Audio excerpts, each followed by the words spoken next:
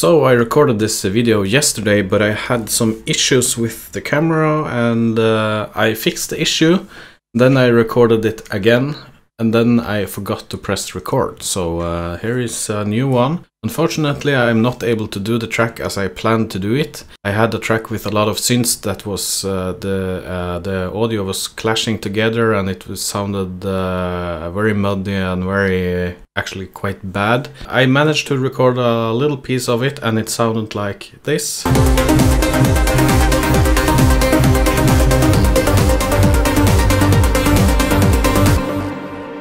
So that was the original basis for this video. I plan to mix this track better and show you some of my EQing and some of the compression, some of those things. But as I said, I lost the recording, so I have the final audio here.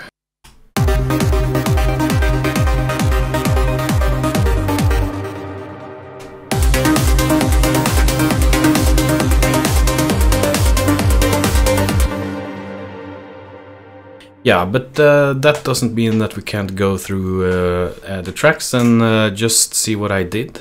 This track is obviously not finished, it's just something I'm working on, but I added more and more tracks and it just sounded bad. And I'm going to show you some of the things I did here. We can begin with all the leads here. I have 5 different leads. The first one, it's the low end. It sounds like this.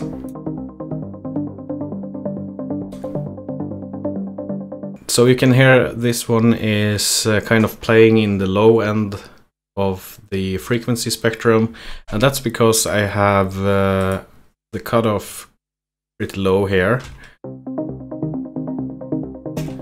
If I increase it, you will of course hear more in the higher frequency, but this, I think the sound of this synth fits best in the lower end.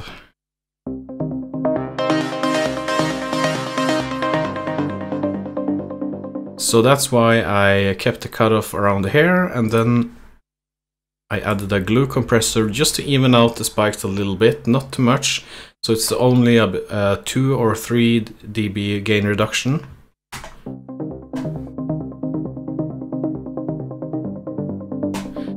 I then did a high pass to around 200 Hertz, and then I actually also took off some of the high end here. Then we have the middle lead here, it sounds like this.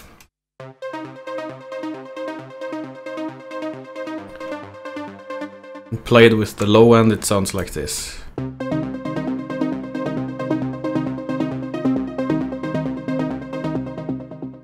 So that's the lead that lives more in the middle end of the audio or the lead audio spectrum. Again, here I have a glue compressor, just some little compression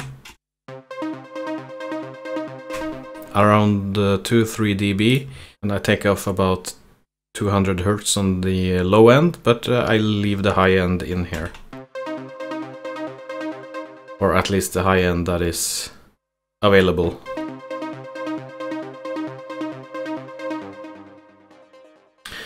And then I have another synth with massive X, and this one I want to keep more in the high end.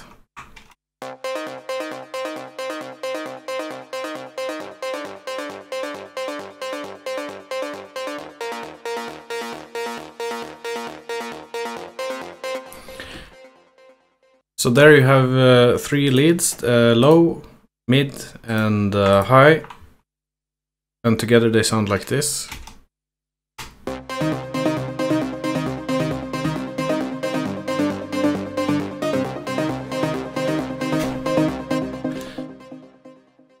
Then I have 2 more.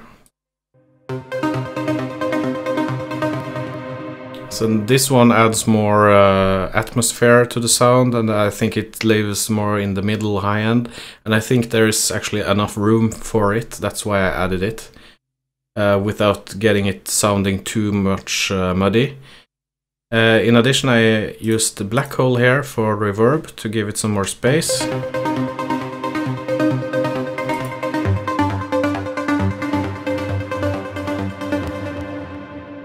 boosted the high end a little bit here and did a high pass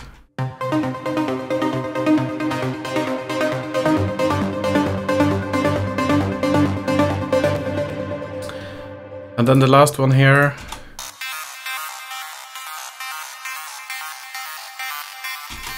As you can hear, this one is also more in the high end. It's kind of more like an effect, so I did quite a massive high pass here, around 760 Hz.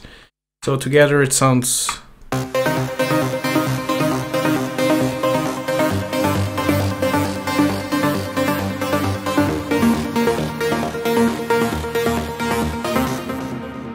So full disclosure, this track is still under construction, so it's not... The sound could change when the final piece is finished, but I think this is kind of the basic sound. Then we have some add-on melodies, arpeggios to the synths, and they also play kind of in their own frequency spectrum here. We have this one is more in the middle, and this one is more in the high end. And then together it sounds...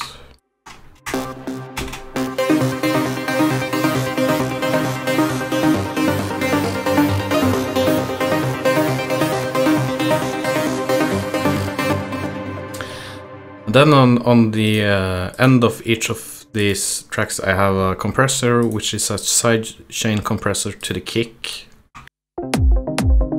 Give some room.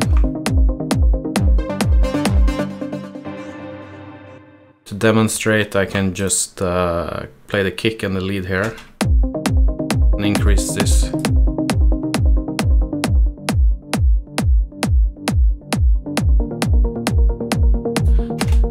So it lowers the volume of the lead when the kick hits. Then I have the bass here, which is played by my Moog I have on the side here, and then an arpeggio from Synth. The Moog sounds like this. It's pretty basic. And here is one thing I did in the beginning of the video here, when I showed you the beginnings of this track. This was actually I tried to make a lead on the Moog, but when I played the bass notes were here. So if you listen to the kick and the bass now, it should sound pretty bad.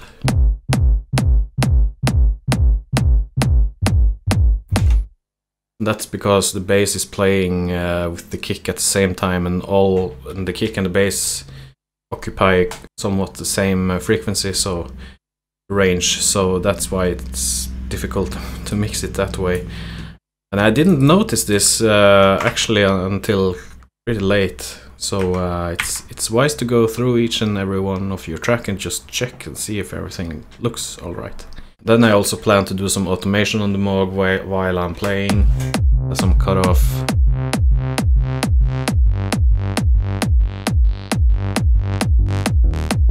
And some distortion. Just to give it some more life. And I also plan to record it as a WAV file. And then we have a kind of more mid-high end thing to play along with the bass.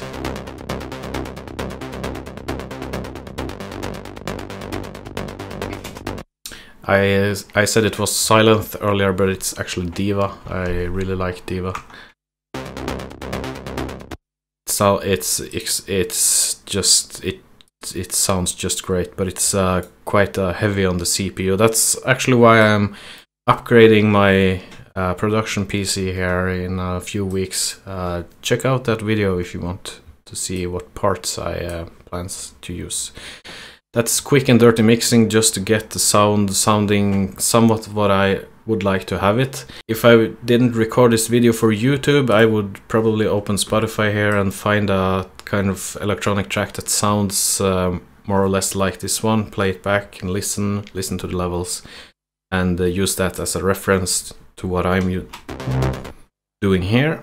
And down here there are some more effects, which I have...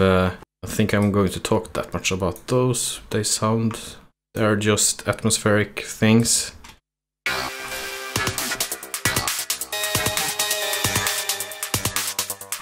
Like this, so.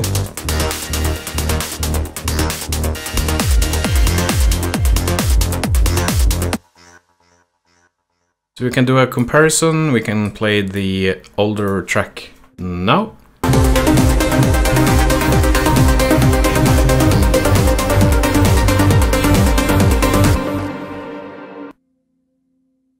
Okay, so that was the older track, and now the new mix.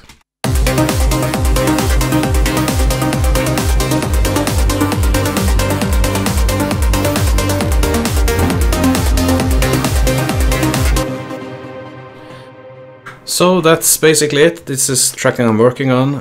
To sum it up, what I did was I did some EQing. To sum up the basics, I kind of try to place every instrument kind of in their own place in the frequency spectrum here. Not they can overlap a little, but I think that frees up some more room and makes the mix sound more clear, and yeah, it just makes it sound better. Also, my compression, I usually don't overdo it with compression. I try to take down 2 or 3 dBs on leads at least, but that's also of course based on what I'm doing, so it's difficult to have a rule on it. You just have to use your ears. If you produce music yourself and have suggestions or notice things I'm doing that could be better, I welcome some suggestions below. That's always interesting. Just keep it civil and it's all good. If you like videos like this, like or subscribe sends signals to me that you like it, and I will continue making stuff like this. If you do that, it also tells Google that, hey, they should up this channel in the Google search results, and that's of course great. In addition, I produce music for background music and YouTube videos. That's on my website, BJOKIB.com. You can go there, download the tracks, use it for your YouTube videos, if you program a game, yeah, if you almost anything. You just have to credit with a link back to the website, and that's all good. Everything is on the site there. And of course, Patreon, if you feel the need for support there. You have I have some tiers where you can get access to a Google Drive with the music if you like that. So with that said, thank you for watching, and I will see you in the next video. Take care and goodbye.